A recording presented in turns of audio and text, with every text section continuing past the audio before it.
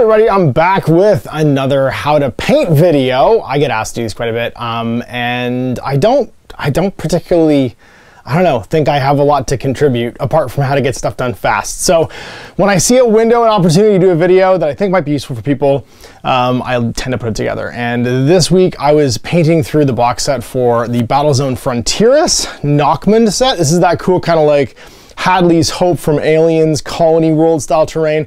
It's very functional, it's very easy to put together. I'm not going to particularly review like the components of the box, but what I wanted to do was, as sort of a sequel to my How to Paint the Terrain in the Age of Sigmar Warcry box set, show you the quickest, easiest way I know how to get done an entire box of terrain and have it look great in the tabletop using just a couple paints, some really easy to find at the hardware store spray paint, and a couple really simple techniques. So here we go, how to paint an entire Fronteris box in about 2 hours, give or take, minus drying time. Because really the longest part of building this box, besides putting it together, the painting part, is going to be waiting for your spray paint to actually dry. And then after that, it's kind of how far do you want to take it detail-wise. So let's take a look at my finished Nockman box from Battlezone Fronteris, and then my step-by-step on how I got it done. So here we go with a few models for scale. This is one box set of the Battlezone Fronteris Nockman terrain kits. That's give or take a couple walls, because I kept a couple unfinished to actually demonstrate this painting process on, but that was probably the quickest thing to actually paint out of this box, which is why I'm going to showcase the techniques for you. I got a few models here for scale. You can see I got the Mastodon hanging out amongst the Howe blocks. I got some Krieg guys defending and taking up positions, and of course up here on the cool little relay station, I got my Vindicare Assassin taking aim at some enemy commander. It also comes with these two board tiles. They are 22 by 30, so you get an incursion style table from one of these terrain kits. And that's what I'm going to actually be showing off. You do get a few extra walls. You do get enough walls to basically give cover across the entire table, so I could do a whole other little sort of enclosure for the relay station if I wanted to. And overall, I painted all the terrain on this table, obviously the miniatures, but all these terrain I painted in about 2 hours this morning. I got up around 8, went for a run, and then came home, and I was done by 11. I was done by lunch, basically. And it is using a grand total of, for just like the basic terrain, so let's say these guys in this thing, 4 colors, 2 washes, and a bunch of spray paint. And that is my number one key trick, is get all the big colors done, no airbrush needed, just hardware store spray paint, and you can get some lovely textured color like we have here on this bunker, or we have here, as you can see, on this Fronteris building, or even the cool two-tones that we have on the walls, right? So the key is contrast, and I'll show you what I use to get that. And I don't mean contrast paint, I mean the actual contrasting of 2 colors. Yes, I even thought to bring everything I used, so what did I collect up to do? Well, it's almost like I'm sponsored by Rust-Oleum. I should be, but these are just my my local hardware store's probably best selection of like hardware paints. And there's some things you want to look for. The number one thing is it okay? Hey, yeah, the French one. I'll flip it over to the English one. Everything's in dual language here because, of course, we're in Canada.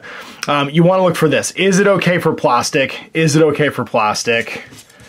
Is it okay for... It's on here somewhere. I always check.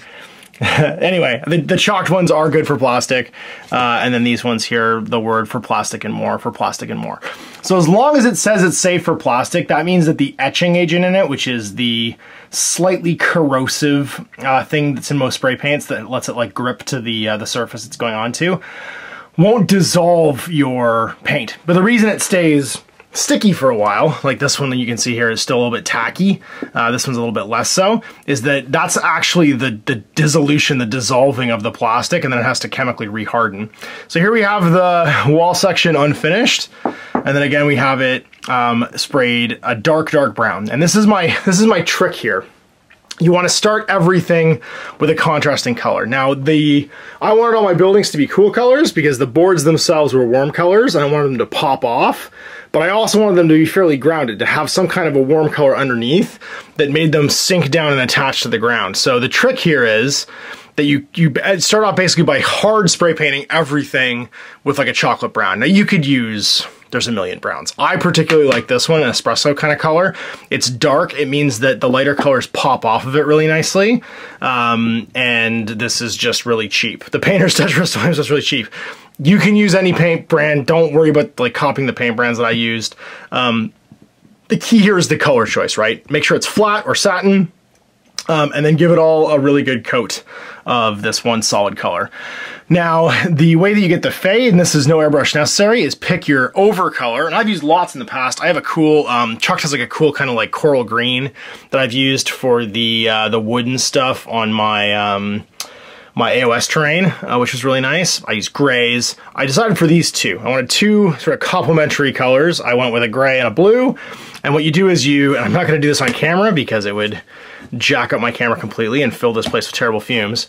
Basically hold the can at 45 degrees and do a light misting. And you're normally going to spray it from about 6 inches away if you're going to prime it, maybe 10 inches away. You're going to go way back to like 12 or 13 inches out and just do a few passes so that as long as the temperature's right and it's not too like muggy out, the paint is almost kind of like raining down.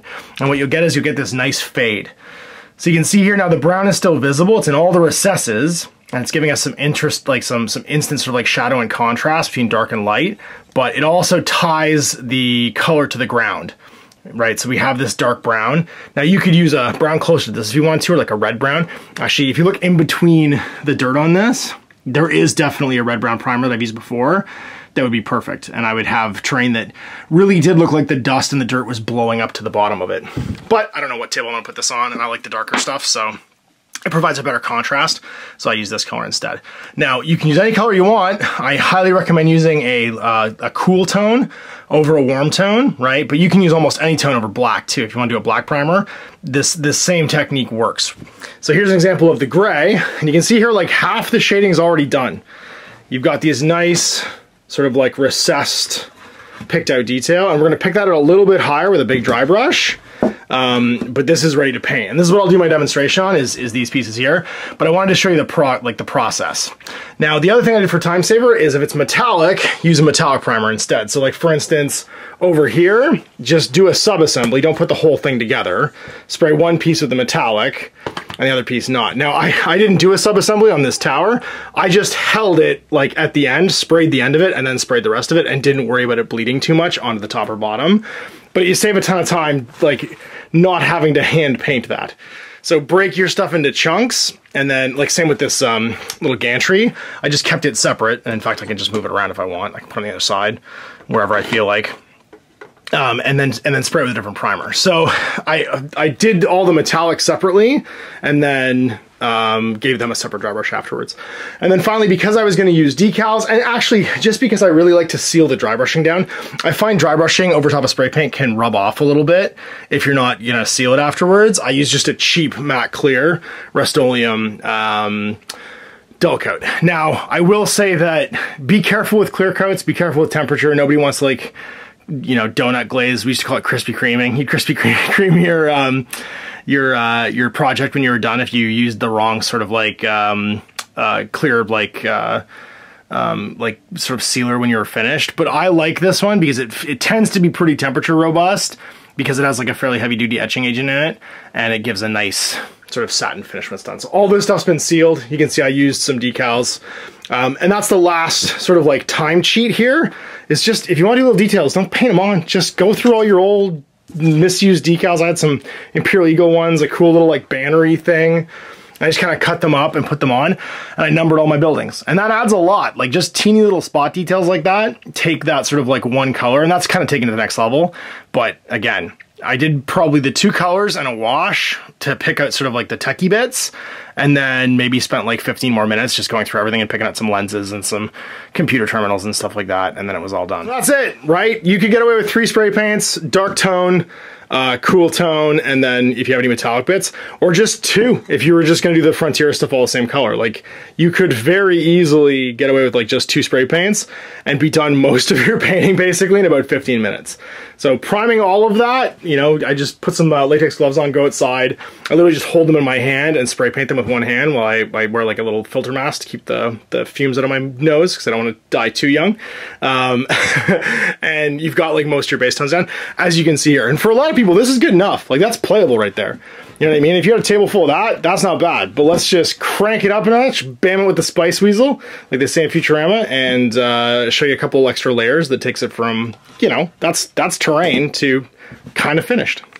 Now, I'm not gonna lie, one of my favorite things about miniature painting terrain is that it's like one of the few types of miniature painting that you can just do standing up. And it's super easy to do because this is actually kind of like another hack, is that when you are painting terrain, you should be looking at it from as far away as you're gonna be looking at it while you're playing a game. No one picks up your buildings and sticks them next to their face. It just doesn't happen. So stuff you're gonna need, paints I used for these, actually I'm gonna paint all 4 of these. I have 2 of these each set up because the symmetry in me couldn't let me do like one of these at a time. I got some Longbeard Gray. It's a dry paint. It's super great for terrain and just like picking the edges on stuff. I have Lead Belcher. I have Necron Compound, because those two go together. And then I got a little bit of Abaddon Black for picking out the pipes and stuff. Then I've got some Nuln Oil and some Agrexer Shade Gloss, because that's fun and great for everybody. And you just need an offcut piece of, when I dry brush terrain, I actually like a dry surface to prepare my brush on. So I usually cut a piece of like cardboard, this is just a piece of blocks, to clean my brush off on. And then I have a couple sizes of dry brush. I really like this scenery brush that GW made, but you can use any big makeup brush, right? This one's seen a lot of work and it's losing some bristles, but any soft-ended makeup brush will work for this. Big is good, like have a big fat brush. This one's probably, I don't know, like 1.5 inches across, all fanned out. That's a good size. You want some paper towel, obviously, and you want to have a quick, like, you know, my disgusting water pot for cleaning off your paintbrushes when you are done and cleaning off between colors. But I don't actually tend to do that very much. What I do tend to do is actually dry my brush off. Like, I'm more concerned with drying it off than I am with getting the paint out of it. And so having paper towel handy, which I'd completely forgotten when I started this video, is a good idea too. So let's start off with this. We're gonna give everything a big fat dry brush. Now the only problem with these paint pots, they tend to be very small and this brush is very big. So I will actually get like just as a piece of brass rod and I'll gouge out a little piece of this and throw it on the palette so I can grab extra paint quickly and don't have to sit here with my pot open. Having your pot open while you're painting is a capital sin. There we go. And then I can just move this around here and this will allow me to get the paint all over the brush in like an even distribution. So what you're trying to do here is actually get the paint all over the end of the brush. It's not just in one spot. That's a big mistake people make when they're dry brushing. And you're just going to, now the trick with this is you want to dry brush the direction that you want the color to go. So you want it to go lightest to darkest, you're gonna dry brush top down, right? I usually do it maybe, again, the same as I was spray painting, so like a 45-degree angle, top to bottom. And that's gonna pick out all these hard edges and just give it a final kind of highlight along all the surfaces that makes everything pop. So it's super, like, that's done. It's, the nice thing with these dry paints is they come out basically ready to dry brush with, and you can just grab some more and move on. Now I'm gonna just rip the top off this maybe. No, we'll just keep on cramming the brush in here. I'm gonna use a different brush, get some on the palette, and then get some more. And then once again, keep on brushing at that right angle. And that's gonna make all the like little details of this pop out, right? So you have all these little like handles, the finials, the bolts and stuff pop. And really, this is all I did to the walls on that table. These walls are almost finished. The only other thing I did was, and I'll show you the trick for this, is I painted the little lights that are in the corners. There's a little light here, a little light here. And the way I did that was, again, I cheated because we've put a light color on those lights now.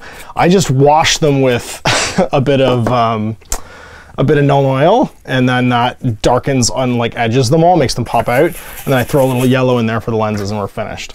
Now same with this guy, we're just gonna go top to bottom, right? Trying to go in the direction that we want the light to go. So up to down. And then the top is the one surface that like you want to maybe spend a little bit more time in, and the trick there is go in a circle if you can. And that's going to make the edges of this all pop out as well. And again, a big brush. Now you can see it's really subtle, but you can see the difference here. This one's just, the top one's just a little bit more defined, right? You can see all the edges like that diamond plating and stuff on the deck. And again, from 2 feet away, where you're going to be looking at it as you stand up playing at your gaming table, it's going to pop out and make all the details kind of stand out.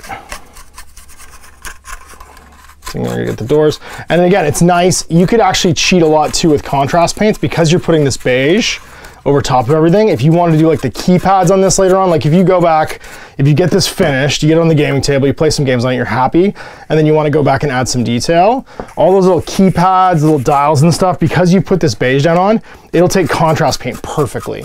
So you can just go over with contrast paints then and then add like color to all these little dials. You can add all little keypads and stuff in color, like little buttons. They could all be colored all of a sudden. And a little bit more. So again, just picking out the edges, leading edges on everything. Going in circles on the top, just to try and make that deck plating pop. But it doesn't need much. The spray paint's done most of the work for us, which is really cool. And I kind of, the biggest part of this lesson is using spray paint at a 45-degree angle to basically steal a bunch of time back. And actually this train builds pretty quick too. I shouldn't say it doesn't. I built this whole, the first whole box in like one sitting, in basically a movie. Sam and I sat down and she built a bunch of the second box, and I built the first box while we watched like a movie basically. And by the time the movie was done, I'd finished like the first box. So there you go, dry brushing's finished. Now I will wash this mostly just to get the beige off it, because I'm done with this brush. I'm not gonna use this big one again. And because by the time I want to use it again, I want it to be dry. Let's give it a good wash. And then we're gonna get in there with some brown. And now, or not some brown, some metallic, some lead belcher. So these could be kind of finished if I want them to be. But you do always want one accent on stuff. I finished the gray. The accent I'm choosing is the metallics, and that's gonna make these look kind of industrially. I tend to use old starter brushes. The old paint kits used to come with these. And what I'm gonna do is I'm just gonna pick out the things that look sort of machine-y, right? So I'm gonna pick out these little tanks and this vent. I'm gonna pick out the fans. And this color is just a tiny bit darker than what I'm using. So it really popped on the blue, but once I go and ink wash this with a little bit of Nuln Oil, it's gonna pop out on here too. And this just gives us something that makes it look like it's not all entirely one color. You can even do, I did these in bronze on the other one, but I'll do them in the metallic color on this one. You can do these like nameplates. And if you get any in the edges, just use your thumb and wipe it off, because it's gonna come right off. There you go, see? And then all these little vents I'll get these little like techno-y gizmos. There's not a nameplate on there, which I'll get. Until I don't make painting videos, because I'm like going in and out of frame. And then all these dials and stuff too. Or I could leave these actually if I want to do them with contrast paint later. Maybe I'll do that. And I'll just do the vents instead. And like these little techno gizmos.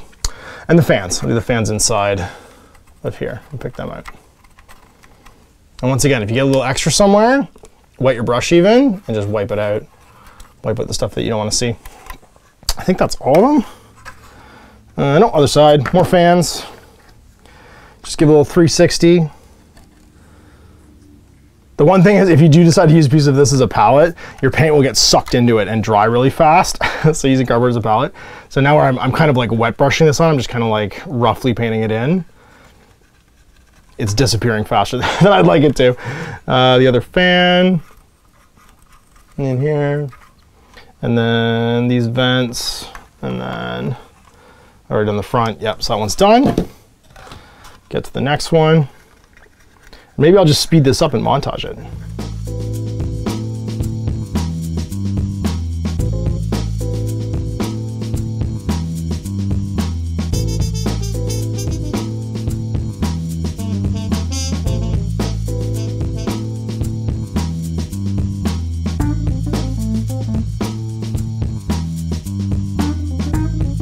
All right, so there's my contrast color. Now to make it really pop, to really bang the Spice Weasel, we're gonna give it a little Nuln Oil shade. And now, because that is pretty close to the rest of the color, you're gonna really see these pop off now.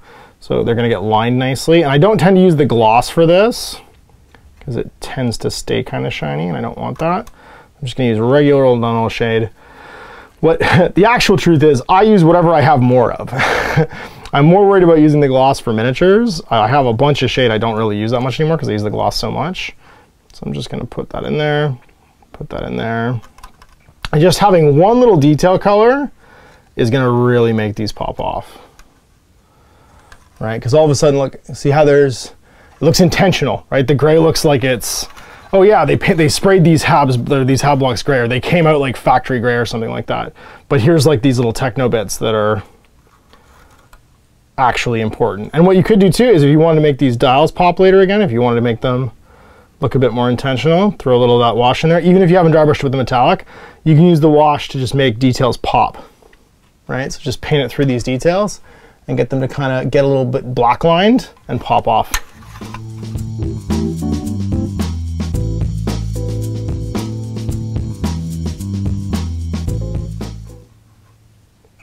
And even like make it look, you can oil smear with it too. Like you can have like running down, like it's a bit of oil wash, right? Like it's oil like coming out of an engine. Same with these, and there's one done. And already that gives it a bit of, see there's a difference now. You can see like the intentional techno bits. Kind of a little bit more there. I think I forgot a spot on the top too. But it's already got a bit more detail to it. And then we'll do the other one.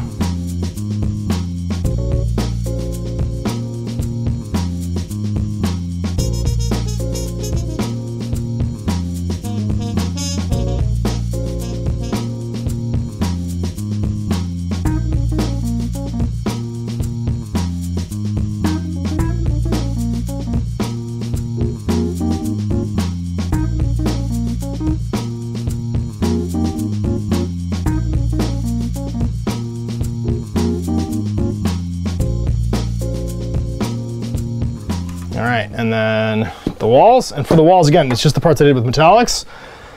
So it's just gonna be to dab some onto these lights and give them a little ring so you can see the detail pop out or get sort of like black lines like that. And that's it. And so you can stop right here. And in fact, if I was just doing quick and dirty terrain, I would stop right here and this would be good enough. I would have functional, painted, ready to go terrain. And after the drying time for that spray paint, I mean, how long, you're watching this live, I mean, I sped up a couple minutes, but it's probably no more than like 20 minutes of painting for 4 big chunky pieces of terrain. So you put it together, you spray paint it, you get the dry brushing done, and now I'll show you some details. So here's one of the blue-gray ones versus one of the gray ones. And you can see the only real differences I did maybe 1 or 2 extra colors. So a little bit of brass on the nameplates instead of the metallic or the lead belcher, and that's what the Agrex is for. I actually didn't need it for this. I needed 1 wash basically. And then I picked out with a little bit of Deathcore Creed Cocky, all of the pipes, and then a bit of, oh geez, I don't even remember what the Averland Sunset highlighted with Nasdrag yellow. I don't even know what it's called anymore. It used to be Bad Moon yellow for all the lights. And then literally just random old Imperial decals. It's like a command skull from the Space Marine ones, a little knight, battle honor, and a number, because all the habs are going to be numbered. And that's it. And you know, like, you put them together, they're not that different. A little bit extra detail on one. It goes a long way, and I mean, it doesn't take very long. Throw some decals on there if you got a few extra minutes. I think I could do like lenses. Maybe the other one had a couple of little, like, I did some greens and stuff on a few of them where there was little like consoles and stuff. But other than that, I mean, this is done. This is a fully functional gaming train at this point. And from the time basically I picked it up after I spray painted it to the time I was done, maybe it was like 15 minutes for 2 of them and a couple of walls as well. So times that by the rest of the train in the box, and you know, add a few accent colors if you want to. And this is super fast and easy. So lean into that spray paint. There it is, all together, quick and dirty paint jobs on my Nachman terrain. To get it on the table in a super quick amount of time. And what's cool is having the second set of buildings, and actually still 2 less walls than it comes with, because there's 8. I have some nice verticality because it's designed to stack. So landing platform, you can glue the buildings together to make it like one giant building or have them separate. So it's a landing pad or like a bunker hatch or whatever. And you can see there, that's some good line of sight block of terrain. It's nice and tall. My Night Titan can barely see over top of it. And yeah, fills up an incursion size board real nice. So get ready to see some games on this coming up soon. So there you go, quick and dirty tips to get your terrain painted quickly. The old double rattle can method never fails. And as the last video was a long time ago now, 2018, 2019, I figured it was time to update it and do a new one for a new set of terrain. And if you are painting through, of course, your like big backlog of terrain and want to get on the table fast, this is the best way I know how to do it. Mix up a couple of those top coat colors to give some variation. I did 2 different grays for this one, obviously. And you'll get a great, beautiful looking table terrain really fast. So big thanks for watching. We'll see you for more of these how-tos very infrequently in the future. Till then, I'm Ash. Operating. Hey there, I hope you enjoyed that video. There are tons of other games already recorded for you to watch. Click over to my channel page if you haven't already, and have a look through the dozens of playlists full of videos. I guarantee you'll discover a game you haven't seen played before. I put out new videos 7 days a week, and every day is themed to a different genre as I continue to explore the wider world of gaming. Of course, none of that's possible without you, the viewer, so click a like and subscribe if you'd like to stay on top of what's happening here daily. My 2 kids and I are massively grateful to be able to have the flexibility of this job so I can always maximize my time with them. If you want to support me continuing to put out this content, it's only possible because of my amazing backers on Patreon who support the studio, equipment, and model cost, as well as being how I make the bulk of my living. You can also help out by buying a t-shirt through Spreadshirt, a measuring gauge or widget from Death Ray Designs, or buying one of my games and supplements like Last Days, Gamma Wolves, and Blaster. As a way of showing my appreciation, patrons get early access to new games and supplements that I write throughout the course of the year. Huge thanks for watching, it really does help out, and happy gaming.